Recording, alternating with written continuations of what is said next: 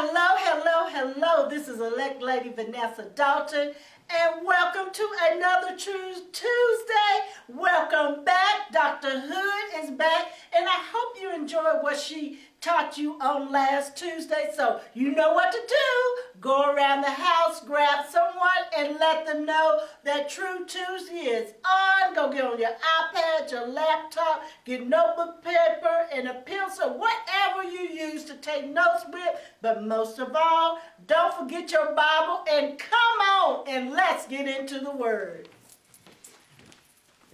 To God be the glory. Thank you, Lady Vanessa, for that introduction once again. You do so great. Listen, y'all, I'm telling you, we got a word today from God. We're coming from Psalms chapter 139, but on behalf of Pastor Scott Dalton, Lady Vanessa, and everybody, all the members here at True Word Fellowship, we welcome you to True Tuesday, where we give you a quick Bible study, a look into the Word of God, and you allow it to change your life. So listen, y'all, we're coming from Psalms 139. Father, in the name of Jesus, we glorify your name and praise you.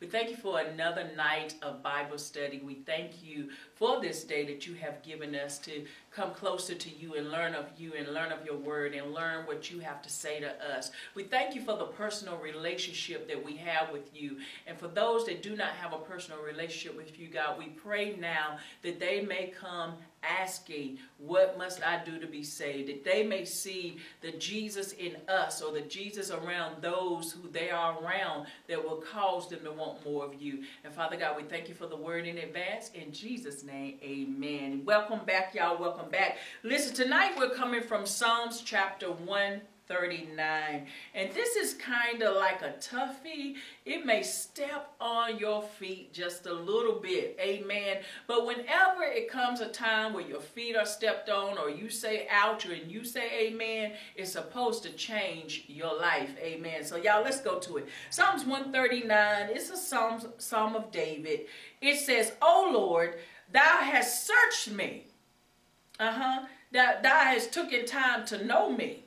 As a matter of fact, you knew me while I was in my mother's womb, because there's another scripture that says you knew me while I was in my mother's womb." You must know that God knows you. Because he searched you, he understands you, he has studied you. He made you so he knows all about you. And it goes on to say, and know me. "Oh Lord, thou hast searched me and know me." You took the time. See, a lot of times people may come into your life, but they don't take the time to get to know you. They just, if there's somebody that come into your life and they just want a benefit from you, or they want something from you, they're not going to take the time to get to know you. But I come to let you know that we serve a God that knows you, and he knows you very well. Verse 2 says, "Thou knowest my down sitting and mine uprising." You know when I lay down, you know when I get up. You know when I'm at the bottom, you know when I'm in my valley experience, and you know when I'm on the mountaintop. You know my down sitting and my uprising. "Thou understandest my thought afar off." God understands and knows what you're thinking, even when you don't think he knows it. You may have people that sit right beside you, people that eat with you, people that watch TV with you, go to school with you, work with you. You may have somebody that's close by you, but they may not always know what you're thinking. Come on now. But God knows exactly what you're thinking. Why? Because he knows you. He studied you. He understands you. He made you. So he knows what you're thinking, although you feel like he's not around. Listen, "Thou compassest my path and my lying down, and art acquainted with all my ways." He knows all your ways. Come on now. He is always there. For somebody, I'm telling you, God is always there.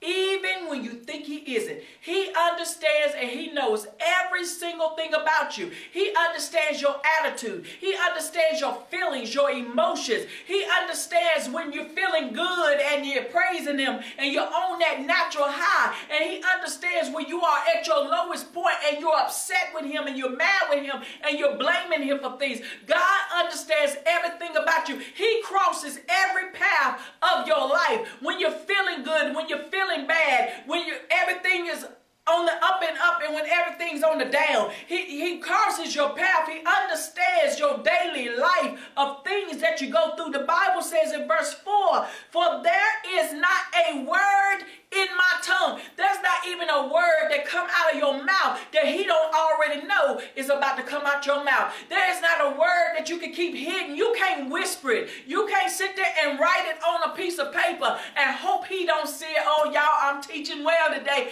You can't write it down in your journal or your diary and think that he don't see it and think that he don't understand it. He knows. But lo, oh Lord, thou knowest it altogether. Listen, before I close, I just want to tell you that God knows you. So watch your steps. Woo! Oh my goodness, I love it. I love it. God knows you. So watch your steps. In this new year, as you go through life, as you get to know God, as you come closer to God, he know all about you. A lot of times people make the excuse, God knows my heart, so I can do what I want to do. God knows my heart, so I don't have to come to church. God knows my heart, so I can say what I want to say and I can do what I want to do. And all I got to do is pray, and all I got to do is ask for forgiveness. But I come to let you know, just because he knows you doesn't mean you got to do it. Oh my goodness. Just because he knows you don't mean that it's lawful for you to do. Just because he knows you don't mean that you can say what you want to say and do what you want to do and treat people bad. Come on now. Just because you know him and just because he knows you, just because he knows you doesn't mean that you can go and you cannot have that relationship with him and you disrespect him. Just because you know him. A lot of times we know people, or we think we know people, or we're in relationships with people abroad, whether it's in church ministry or whether it's a romantic relationship, whether it's your husband, whether it's your wife, and we take them for granted because we know them. God is the same way. He's saying the same thing today. Just because I know you don't mean that you disrespect me. So listen, as you go through your journey today, as you go through your journey for the rest of your days, know that God knows you because he made you. And when he made you, he studied you. He sees, in other words, he sees everything that you go through. He sees how you react to certain things. He sees how you bless other people. He's watching you on the broad spectrum of good, bad, or evil and good. He's watching you.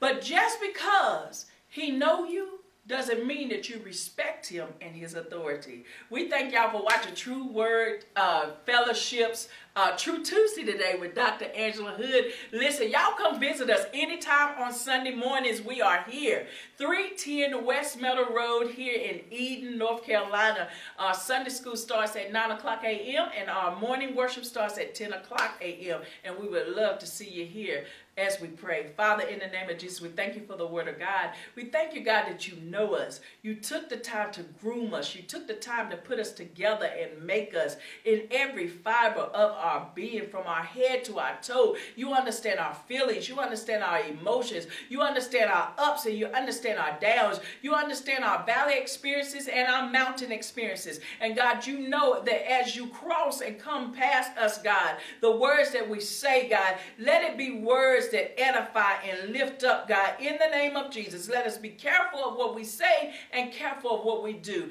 And most of all, God, let us respect you. In Jesus' name I pray. Amen.